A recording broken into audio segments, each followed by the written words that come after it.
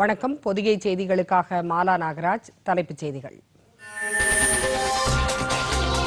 உச்சநீதிமன்றம் விதித்த கெடுவுக்குள் காவிரி மேலாண்மை வாரியத்தை மத்திய அரசு அமைக்காததை எதிர்த்து உச்சநீதிமன்றத்தில் மனு தாக்கல் செய்ய தமிழக அரசு திட்டம். தமிழக மக்களின் உணர்வுகளை பிரதிபலிக்கும் வகையில் வரும் திங்கட்கிழமை அஇஅதிமுக உண்ணாவிரத போராட்டம். முதலமைச்சர் எடப்பாடி பழனிசாமி.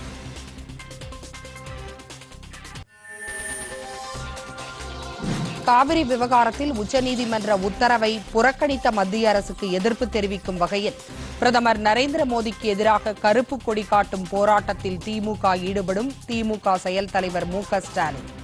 மத்திய மாநில அரசுகளை கண்டித்து திமுக செயற்குழு கூட்டத்தில் தீர்மானம் நிறைவேற்றம்.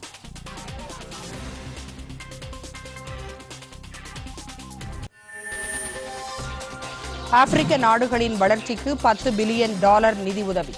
பிரதமர் நரேந்திர மோடி அறிவிப்பு.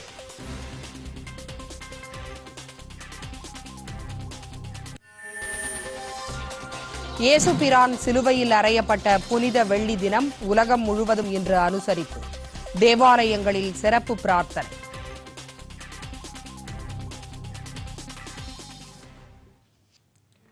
விரிவான செய்திகள்.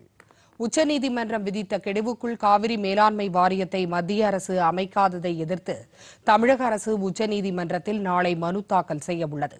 காவிரி மேலாண்மை வாரியத்தை அமைக்காமல் மத்திய அரசு காலதாமதம் செய்ததால் காவிரி நீரின்றி டெல்டா மாவட்ட விவசாயிகளின் வாழ்வாதாரம் வெகுவாக பாதிக்கப்பட்டுள்ளது உள்ளிட்ட பல வாதங்களை தமது மனுவில் தமிழக அரசு தாக்கல் செய்ய உள்ளதாக செய்திகள் தெரிவிக்கின்றன.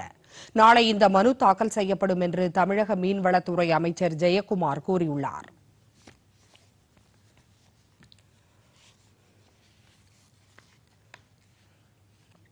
காவிரி மேலாண்மை வாரியத்தை மத்திய அரசு உடனடியாக அமைக்க வேண்டும் என்று வலியுறுத்தி தமிழகத்தின் அனைத்து மாவட்ட தலைநகரங்களிலும் வரும் திங்கட்கிழமை அஇஅதிமுக சார்பில் உண்ணாவிரத போராட்டம் நடைபெறும் என்று துணை முதலமைச்சர் ஓ.பன்னீர்செல்வம் அறிவித்துள்ளார்.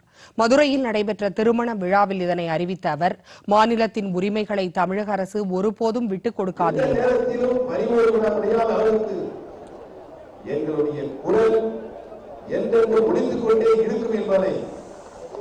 நல்ல நேரத்திலே தெரிவித்து வருகின்ற ஏப்ரல் 2ஆம் தேதி தமிழகத்திலே இருக்கின்ற அனைத்து மாவட்டங்களிலும் உண்ணாவிரத போராட்டம் அறப்போர் நடைபெறும் என்பதை அனைத்து இந்திய அண்ணா திராவிட முன்னேற்ற கழகத்தின் சார்பாக இன்றைக்கு நாங்கள் தெரிவிக்கின்றோம்.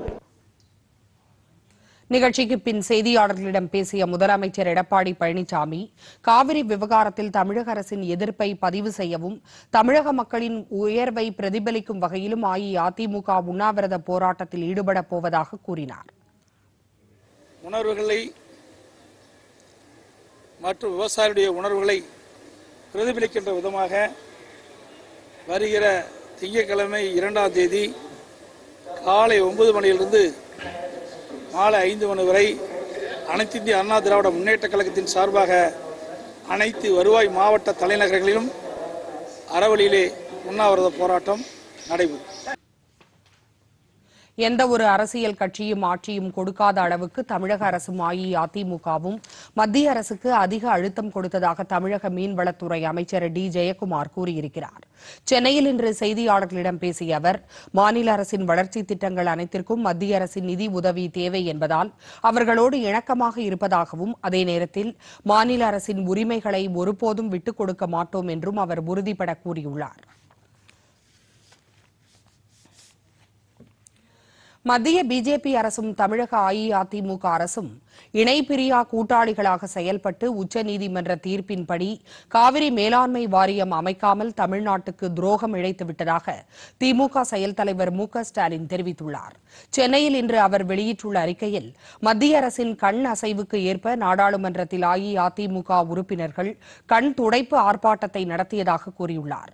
இப்போதாவது தமிழக அமைச்சரவை உடனடியாக கூட்டி உச்சநீதிமன்ற தீர்ப்பை உடனடியாக நிறைவேற்றும்படி தீர்மானம் கொண்டுவர வேண்டும் என்றும், மத்திய அரசின் மீது நீதிமன்ற அவமதிப்பு வழக்கு தொடர வேண்டும் என்றும் ஸ்டாலின் வலியுறுத்தியுள்ளார்.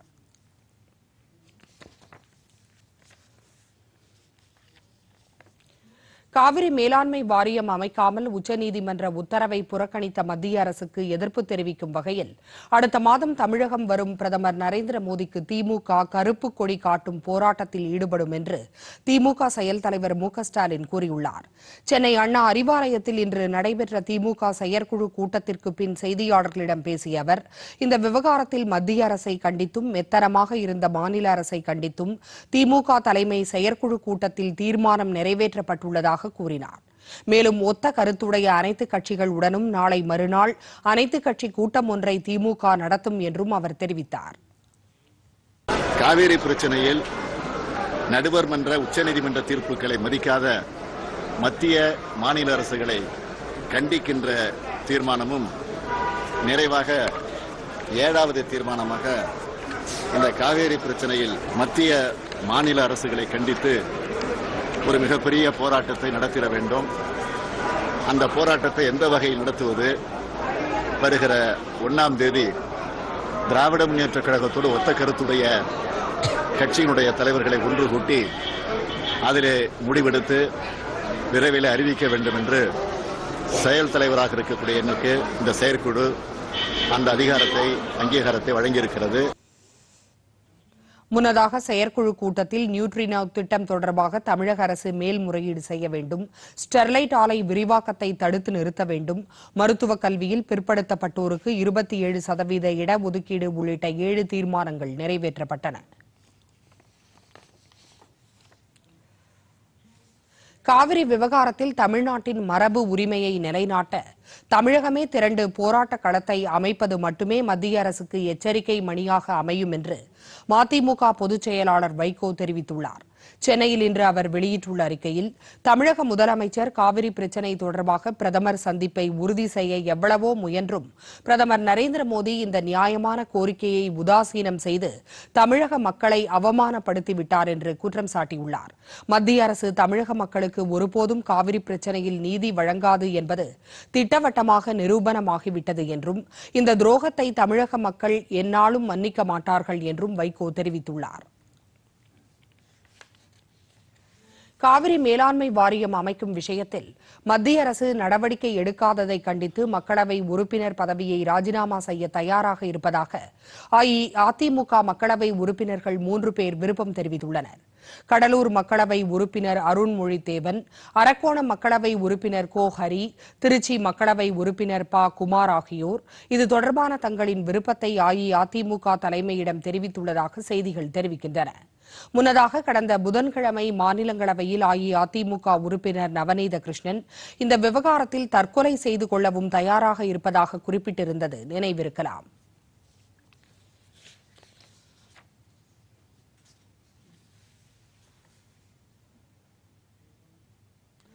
ஆப்பிரிக்க நாடுகளின் வளர்ச்சிக்கு $10 பில்லியன் நிதி உதவி அளிக்கப்படும் என்று பிரதமர் நரேந்திர மோடி கூறியிருக்கிறார்.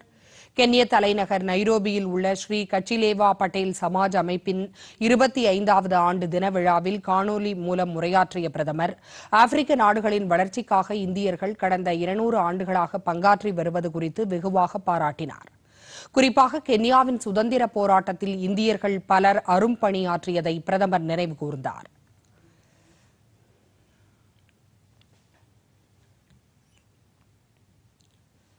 દેશના ટુરિસ્ટ નકશા પરનો એક ચમકતો સિતારો છે રણોત્સવ. તમારામાંથી ઘણા બધા રણોત્સવમાં આવ્યા હશે અને ના આવ્યા હોય તો મારો આગ્રહ છે કે તમારે જરૂર જોવું જોઈએ.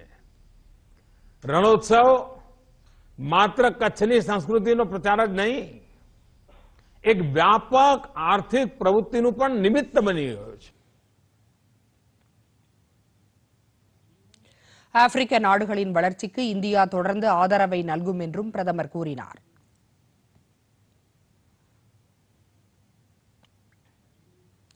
நவீன இந்தியாவுக்கான கணினி மென்பொருளை வடிவமைக்கும் 2வது ஹாக்கத்தான் போட்டி இன்று காசியில் உள்ள பனாரஸ் இந்து பல்கலைக்கழகத்தில் தொடங்குகிறது.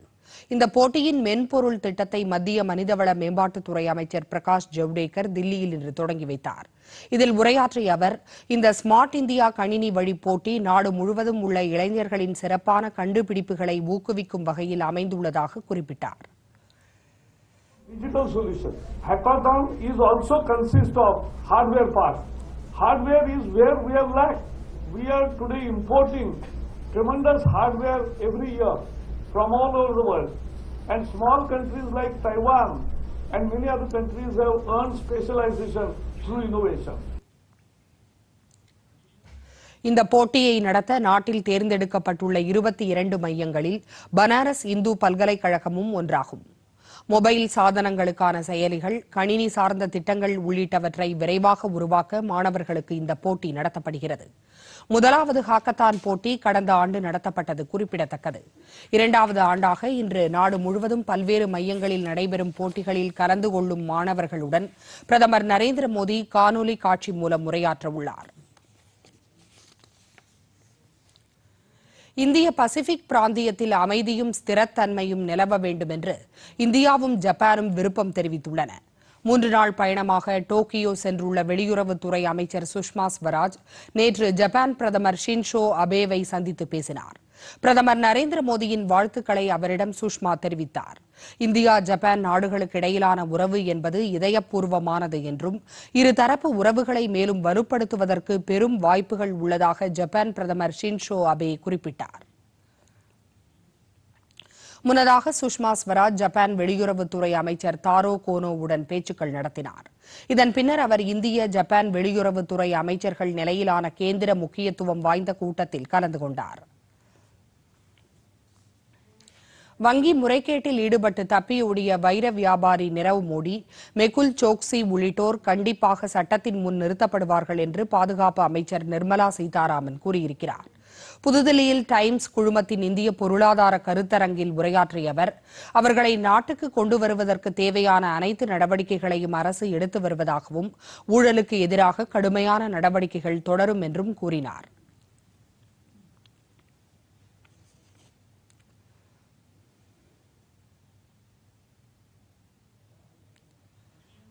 நாட்டின் வளர்ச்சிக்காக சீர்திருத்த நடவடிக்கைகளை அரசு தொடர்ந்து மேற்கொள்ளும் என்றும் அதன் மிகச்சிறந்த உதாரணமாக ஜிஎஸ்டி வரி செயலாக்கம் இருப்பதாகவும் அமைச்சர் குறிப்பிட்டார்.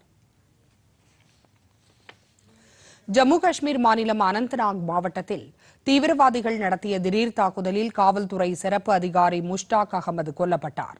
அவரது மனைவி படுகாயத்துடன் மருத்துவமனையில் அனுமதிக்கப்பட்டுள்ளார். அடையாளம் தெரியாத தீவிரவாதிகள் இவர்களது இல்லத்தின் மீது நேற்று தாக்குதல் நடத்தினர். மருத்துவமனையில் அனுமதிக்கப்பட்டுள்ள காவல்துறை அதிகாரியின் மனைவிக்கு தீவிர சிகிச்சை அளிக்கப்பட்டு வருவதாக காவல்துறை செய்தி தொடர்பாளர் கூறினார். முன்னதாக தெற்கு காஷ்மீரில் சோபியான் பகுதியில் ரோந்து வாகனத்தின் மீது தீவிரவாதிகள் துப்பாக்கியால் சுட்டனர். மாணவர்களின் நலனை கருத்தில் கொண்டே சிபிஎஸ்இ கணிதம் மற்றும் பொருளியல் தேர்வுகள் ரத்து செய்யப்பட்டுள்ளதாக சிபிஎஸ்இ தலைவர் அனிதா கார்வால் தெரிவித்துள்ளார்.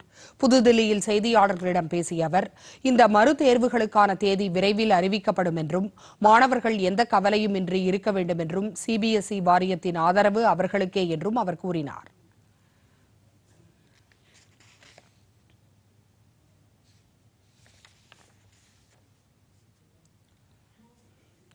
விருதுநகர் மாவட்டம் சாத்தூர் அருகே உள்ள கோவில்பட்டியில் பட்டாசு ஆலை வெடி விபத்தில் 2 உயிரிழந்தனர், ஒருவர் படுகாயமடைந்தார். இன்று காலை வழக்கம் போல பணியாளர்கள் வேலையில் ஈடுபட்டிருந்த போது பட்டாசுக்கான மருந்து கலவை தயார் செய்யும் அறையில் திடீர் என தீ விபத்து ஏற்பட்டது.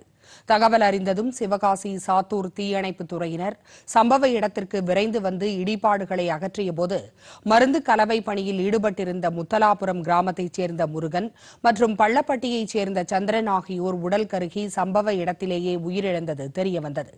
மேலும் படுகாயமடைந்த குமாரலிங்கபுரத்தைச் சேர்ந்த இருளப்பன் என்பவர் மீட்கப்பட்டு சிவகாசி அரசு மருத்துவமனையில் சேர்க்கப்பட்டுள்ளார். சம்பவம் குறித்து ஆமாத்தூர் காவல்துறையினர் வழக்கு பதிவு செய்து விசாரணை மேற்கொண்டு வருகின்றனர். திருவள்ளூர் மாவட்டம் போரூரில் 50 லட்சம் ரூபாய் மதிப்பீட்டில் கட்டப்பட்ட பூங்காவை ஊரக தொழில்துறை அமைச்சர் பெஞ்சமின் திறந்து வைத்தார்.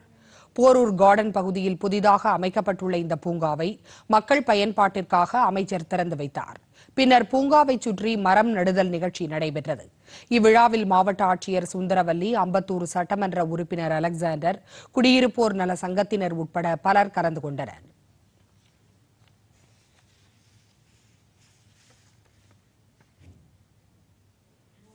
தேசிய நெடுஞ்சாலை ஆணையம் பயணிகள் வசதிகளை மேம்படுத்த மினி ஹைவே நெஸ்ட் எனப்படும் சிற்றுண்டி கடைகளை அறிமுகப்படுத்தியுள்ளது.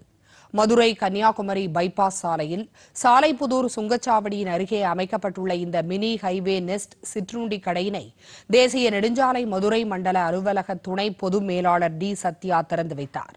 தமிழகத்தில் உள்ள அனைத்து சுங்கச்சாவடிகளின் இரு புறங்களிலும் சிற்றுண்டி கடைகள், கழிப்பறைகள் தலா 25 லட்சம் ரூபாய் மதிப்பீட்டில் கட்டப்பட்டுள்ளதாக தேசிய நெடுஞ்சாலைத்துறை மேலாளர் டி சி வித்யா பிரியதர்ஷினி தெரிவித்துள்ளார். இந்த சிற்றுண்டி கடைகளில் சுகாதாரமான முறையில் தயாரிக்கப்பட்ட டீ, காஃபி, பழரசங்கள், குளிர்பானங்கள் மற்றும் சுத்திகரிக்கப்பட்ட குடிநீர் விற்பனை செய்யப்படுவதாகவும் இதனை பயணியர் பயன்படுத்திக் கொள்ள வேண்டும் என்றும் வித்யா பிரியதர்ஷினி கேட்டுக் கொண்டுள்ளார்.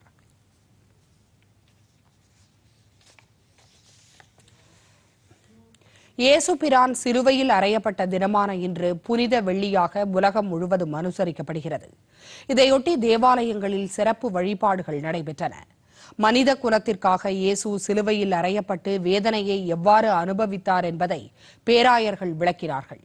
இன்றைய தினத்தை கிறிஸ்தவர்கள் துக்க நாளாக கடைபிடிக்கின்றனர். சிலுவையில் அறைந்து கொல்லப்பட்டு அடக்கம் செய்யப்பட்ட இடத்தில் இயேசு 3வது நாள் உயிர்த்தெழுந்தார். அந்த நாள் ஈஸ்டர் பண்டிகையாக உலகம் முழுவதும் கொண்டாடப்படுகிறது. புனித வெள்ளியை ஒட்டி கீழ்ப்பாக்கம் நேர்ச்சை திருத்தலத்தில் நடைபெற்ற நிகழ்ச்சியில் இயேசுபிரான் சிலுவையில் அறையப்பட்டு மரித்து இறந்ததை கீழ்ப்பாக்கம் பங்கு இளையோர் குழுவினர் நடித்து காட்டினர்.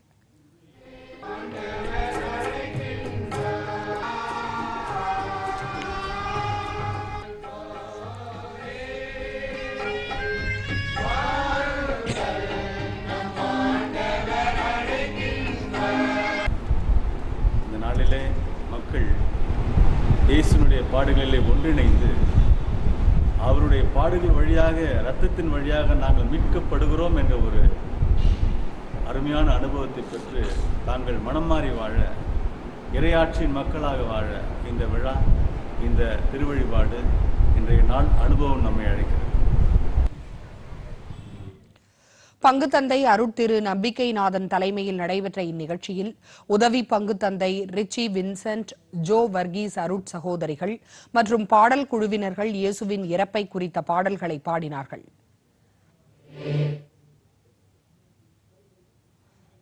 சென்னை ராயப்பேட்டையில் உள்ள CSC வெஸ்லி ஆலயத்தில் புனித வெள்ளியையொட்டி சிறப்பு திருப்பலி நடைபெற்றது. ஆயர் புனித வெள்ளி சிறப்பு பிரார்த்தனை நடத்தினார். பாடல் குழுவினர்கள் பாடல்களை இசைத்தனர். இதில் ஏராளமான மக்கள் கலந்து கொண்டு சிறப்பு வழிபாட்டில் ஈடுபட்டனர்.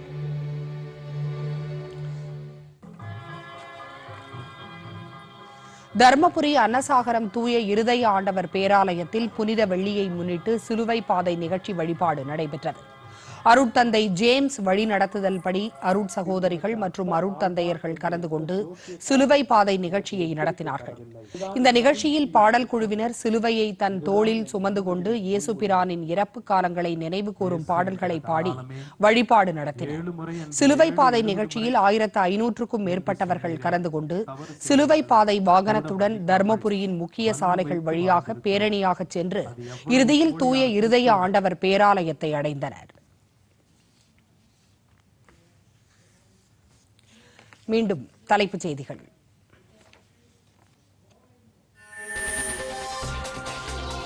உச்சநீதிமன்றம் விதித்த கெடுவுக்குள் காவிரி மேலாண்மை வாரியத்தை மத்திய அரசு அமைக்காததை எதிர்த்து உச்சநீதிமன்றத்தில் மனு தாக்கல் செய்ய தமிழக அரசு திட்டம். தமிழக மக்களின் உணர்வுகளை பிரதிபலிக்கும் வகையில் வரும் திங்கட்கிழமை அஇஅதிமுக உண்ணாவிரத போராட்டம். முதலமைச்சர் எடப்பாடி பழனிசாமி. காவிரி விவகாரத்தில் உச்சநீதிமன்ற உத்தரவை புறக்கணித்த மத்திய அரசுக்கு எதிர்ப்பு தெரிவிக்கும் வகையில் பிரதமர் நரேந்திர மோடிக்கு எதிராக கருப்பு கொடி காட்டும் போராட்டத்தில் திமுக ஈடுபடும். திமுக செயல் தலைவர் மு.க.ஸ்டாலின். மத்திய மாநில அரசுகளை கண்டித்து திமுக செயற்குழு கூட்டத்தில் தீர்மானம் நிறைவேற்றம்.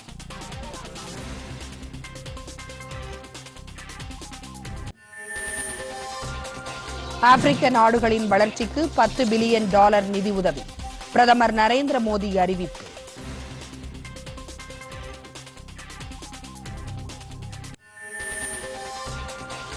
இயேசு பிரான் சிலுவையில் அறையப்பட்ட புனித வெள்ளி தினம் உலகம் முழுவதும் இன்று அனுசரிப்பு. தேவாலயங்களில் சிறப்பு பிரார்த்தனை. இத்துடன் இந்த செய்தி அறிக்கை நிறைவு பெறுகிறது. மீண்டும் செய்திகள் மாலை 4 மணிக்கு. வணக்கம்.